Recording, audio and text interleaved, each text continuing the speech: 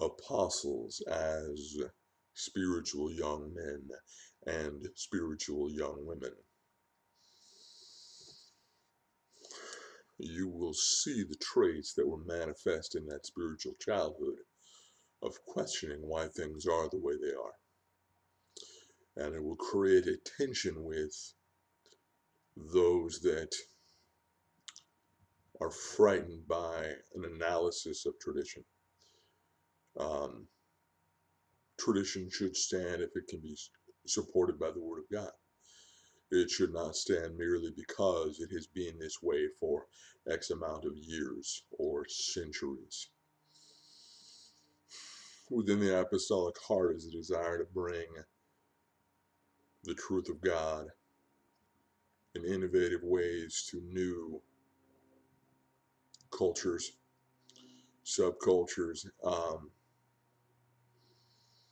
and therefore you will see someone interested in culture and other cultures and maybe not fitting quite in as well as they could with whatever their visible culture would be in an earthly sense, or even the church culture around them.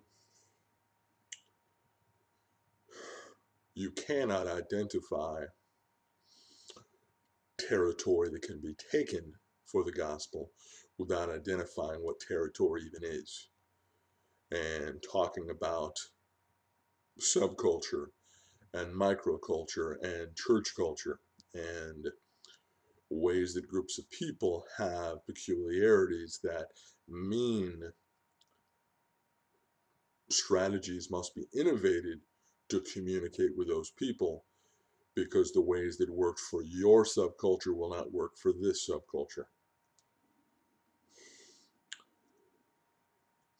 These people,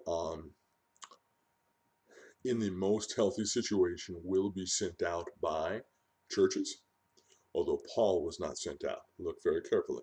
Apostle means sent out, but it means sent out by God. The wisest churches will develop partnerships with these fiery, intense young apostles.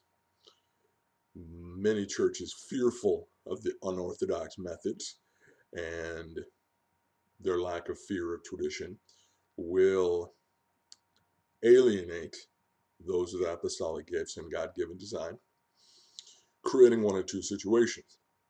These people being absolutely shoved to the side and minimizing their ability to affect the church, or becoming absolute rebels and outlaws in terms of how the church perceives them, doing things that God told them to do, but that you told them they shouldn't do, creating a strange moment where they're in obedience to God and disobedience to you. If I have blessed you, encouraged you, equipped you in any fashion, please like and subscribe.